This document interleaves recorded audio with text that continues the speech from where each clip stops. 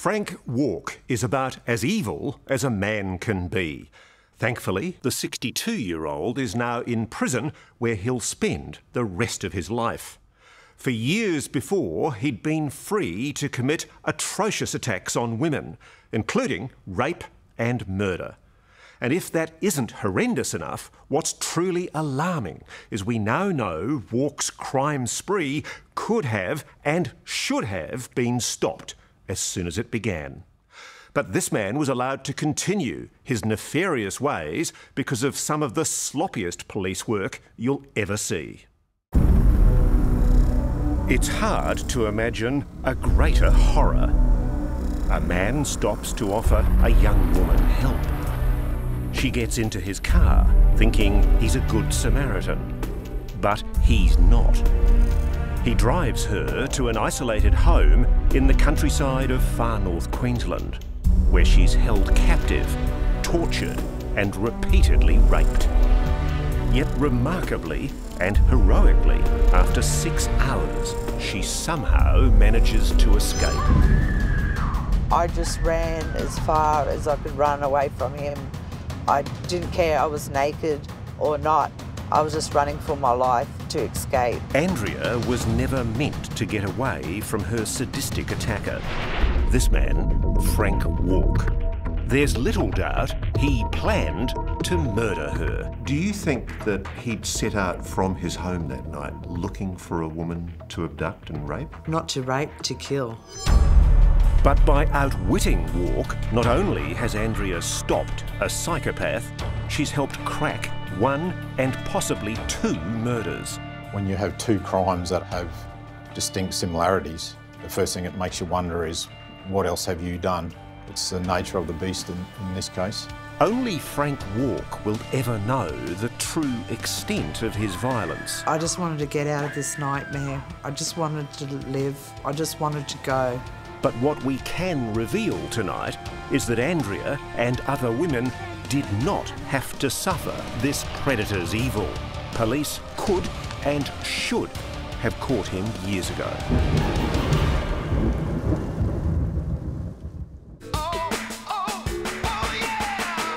This story begins in July 1999, as far away from North Queensland as is possible, on a lonely stretch of road in the West Australian wheat belt. Teenager Hayley Dodd is walking along the highway between Badgingarra and Moora.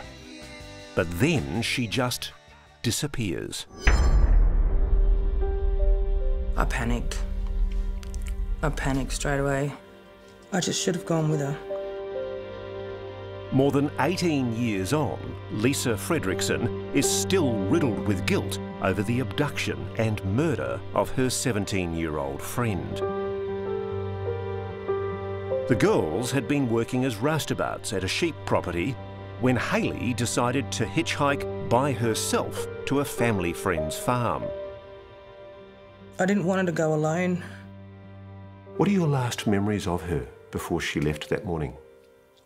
She was running around, getting her stuff ready. I gave her some money like some coins to be able to call me when she got there, and kissed her on the forehead and said I would see her in a couple of days. When Hayley failed to arrive at the farm, police quickly launched a search. This, Ross, is likely the last place that Hayley was seen or in this general vicinity. Back then, the lead detective was Eddie Rowe. Right from the beginning, he was convinced they were looking for a body. It doesn't matter how insignificant the information, it may be information that will help us in the long term. But police bosses dismissed Hayley as a missing person, completely disagreeing with their cop on the ground. I believe that we were looking at an abduction in the best case scenario and a murder in the worst case scenario. With no trace of Hayley, Lisa Fredrickson proved a critical witness. She remembered exactly what the teen was wearing and even sketched a distinctive pair of earrings Hayley had bought just 2 days before she vanished. I knew what they looked like were just small, about 2 to 3 centimetres, turquoise bluish stone. Despite reluctance from his superiors in Perth, Eddie Rowe and his team continued their investigation and identified dozens of potential murder suspects in the area. One who stood out was 43-year-old Frank Wark. The groundsman at the local school lived on the same road where Hayley was last seen. He only really became a suspect after his housemate came forward. On the morning Hayley was abducted, Wark had borrowed his housemate's white Holden ute to go shopping in the nearby town of Moora. But when he returned home, the housemate noticed the vehicle had been damaged.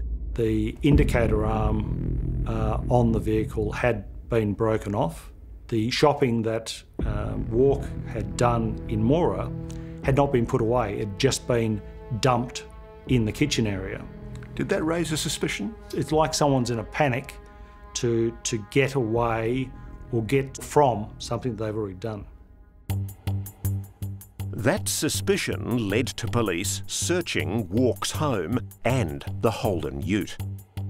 They seized the car seat covers and took a vacuuming of grime from the footwell. This is the log that you keep as an official record. This is my personal day book. Eddie Rowe left the police force in 2003, but he's never let go of the case or his notes from the initial forensic inspection of that seized ute. And my notation here is forensic on ute, in brackets, nil result. Do you think it was fair on that basis to assume, when you were given that assurance, that they'd done a thorough search? My understanding was that they would do a cursory look at the item for later inspection in a controlled environment. But incredibly, what we now know is that no further forensic testing took place. Instead, the evidence was placed into storage. At best, this was an inexcusable oversight. At worst, an inexplicable blunder. But it meant a main suspect in Hayley Dodd's disappearance couldn't be held. The investigation stalled, and not surprisingly, Frank Wark fled WA. He moved as far away as he could to far north Queensland, free to strike again. Coming up, Frank Wark's new hunting ground. It's almost like a movie. Hannibal Lecter without the mask. And how this brave woman finally brought him down. He said he liked me because I fought back, and that's when I thought he's done this before to someone else. That's next on 60 Minutes.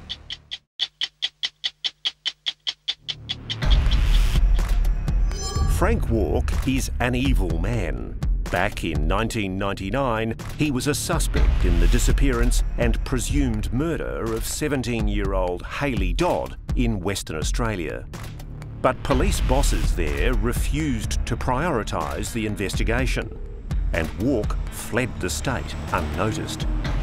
He moved to far north Queensland. Among the cane fields and dairy farms of the lush Atherton tableland, Frank Wark found a new home here in the tiny town of Millamilla. He blended in with the locals, playing pool and drinking at the pub. He even dated a number of the women here. But beneath the surface, there still lurked a dangerously violent and sadistic predator. The rooftop you can see in the distance is Wark's residence. Queensland Detective Senior Sergeant Brett Devine first encountered Frank Wark in June 2007.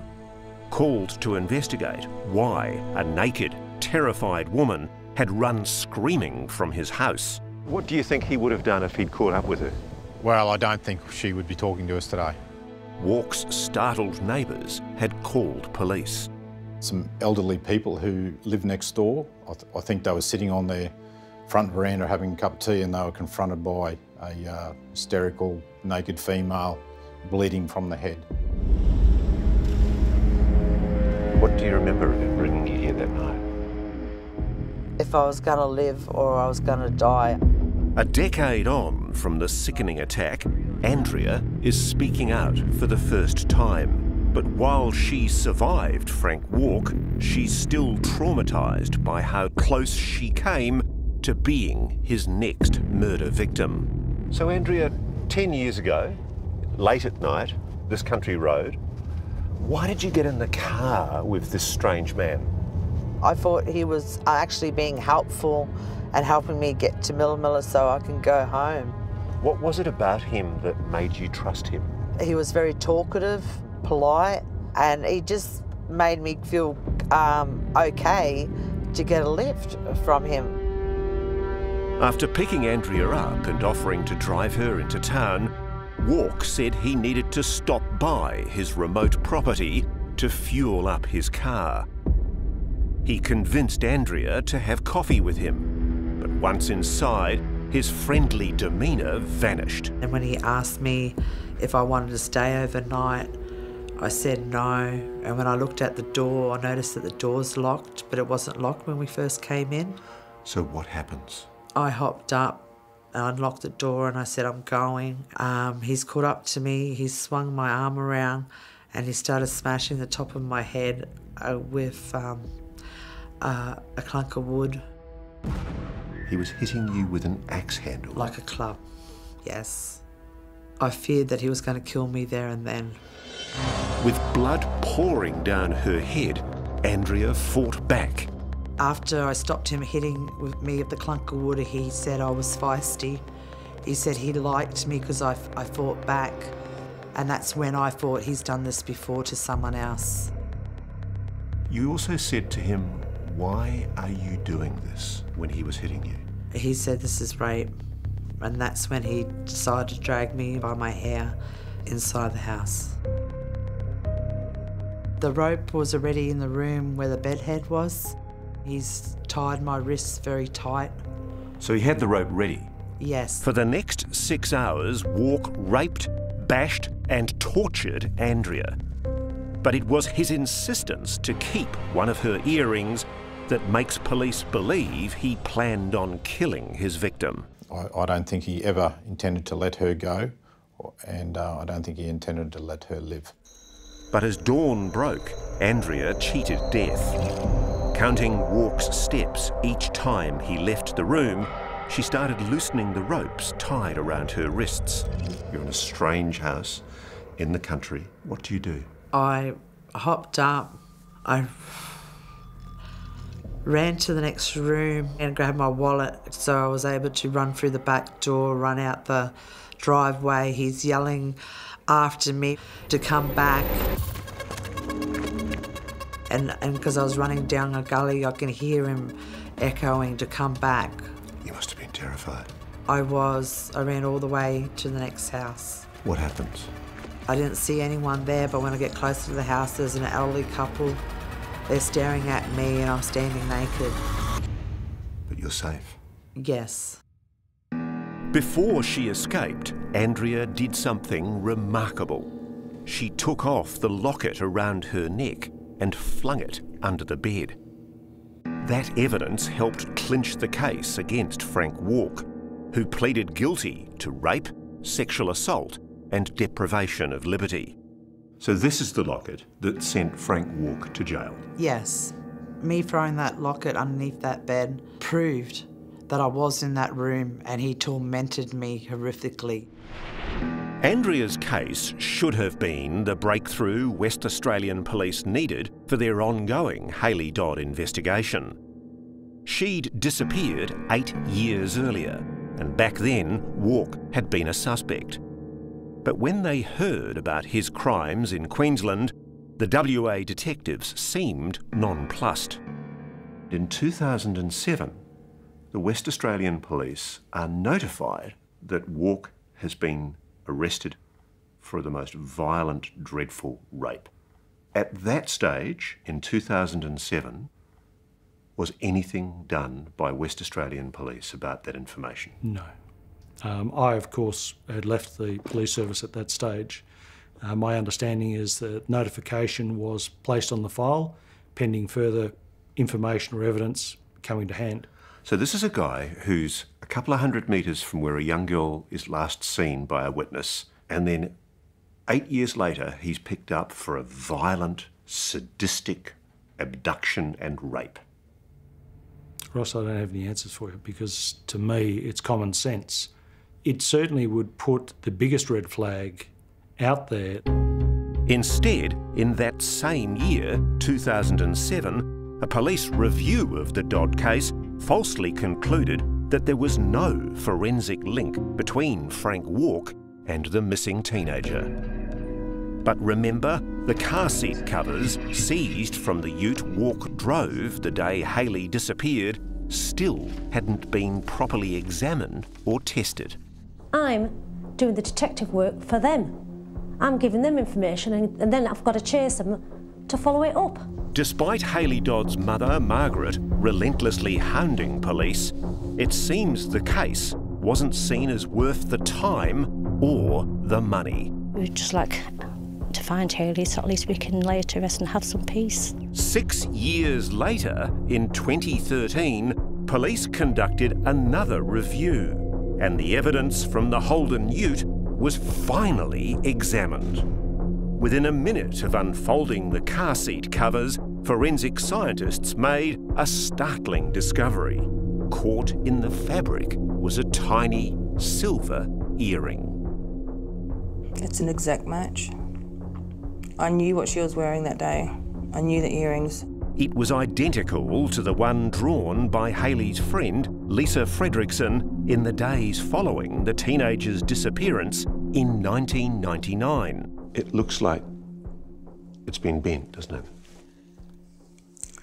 It looks like it's been forcibly removed or caught in the car seat, obviously, as he's either pulled her out. Would Hayley have put up a fight? She would have been overpowered. She wouldn't be able to fight back, but I hope she did.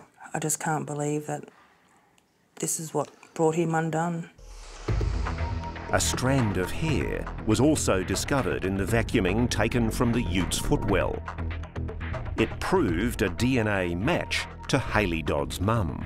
I was dumbfounded. I could have bawled my eyes out. It was like a wave just washed over me. You know, all of these years thinking, did you do everything you could have done? Did we do, as an organisation, everything we could have done at the time? Former Detective Eddie Rowe has always felt troubled by Hayley's unsolved murder. The missed evidence remains one of his greatest regrets. Why wasn't the car seat tested when it was taken back to Perth? Essentially because nobody from Major Crime requested their examination. Why didn't it happen? Caseload, money. Do you think that if your bosses at WA Police had given you the resources you were asking for in 1999, this case would have been solved then? Oh, absolutely. They should have been examined. Coming up, without a shadow of a doubt, there will be others. A creepy connection. The earring you referred to as taking a trophy. And what happened to Lily's mother. I just like to think that she went down fighting. That's next on 60 Minutes.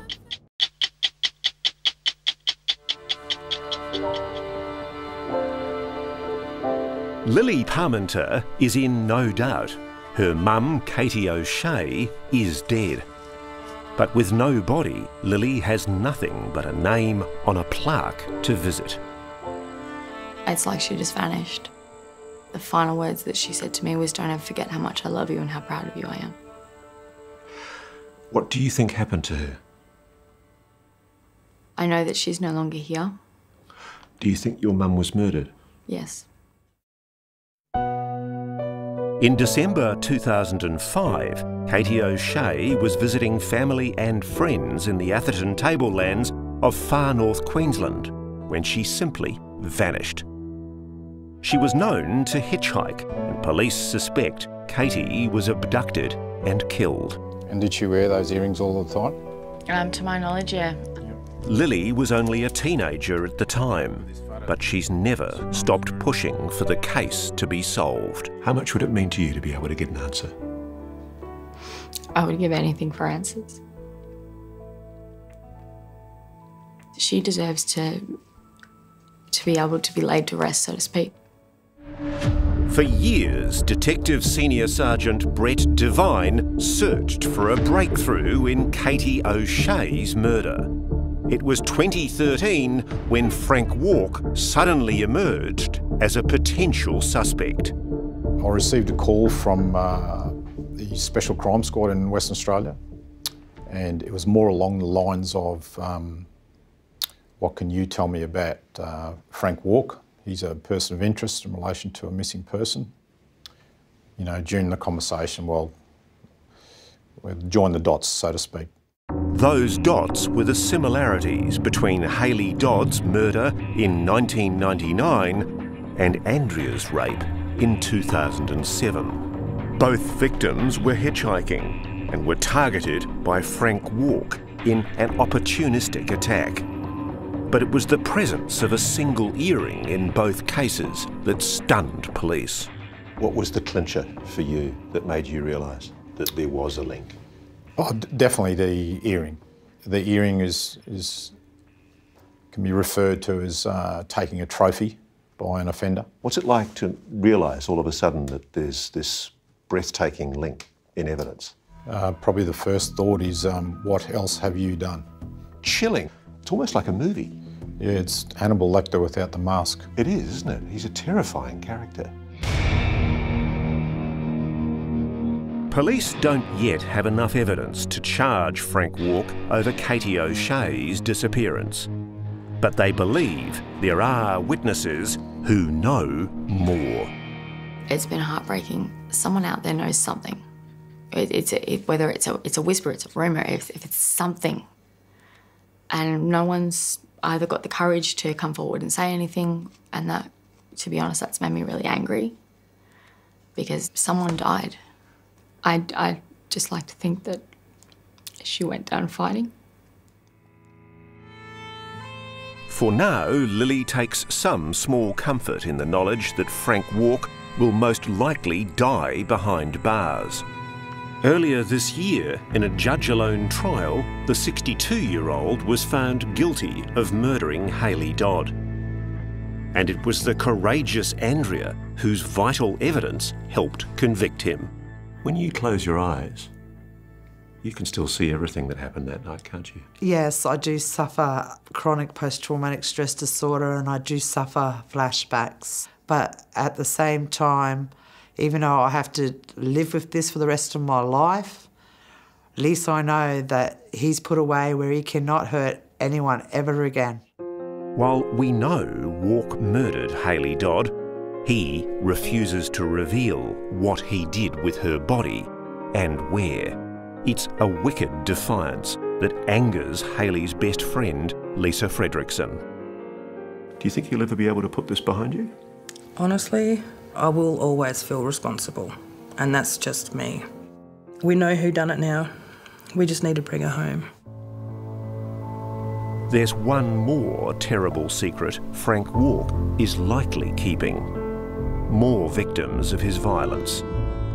And for Eddie Rowe, the former detective who lives with the regret of not catching Wark all those years ago, it's a chilling notion. It was hard. Still gives me goosebumps to think about, you know, the what ifs. What if we'd solved it in 1999? The things we could have done, the things I could have done personally. Because we know for sure other women who've been hurt. Yes, yeah. And there's very likely others out there. There is, without a shadow of a doubt, there will be others. We asked the West Australian Police to explain what went wrong with its investigation into Hayley Dodd's murder and why it didn't conduct proper forensic testing at the time of her disappearance. we were told they had no intention to make any comment about it.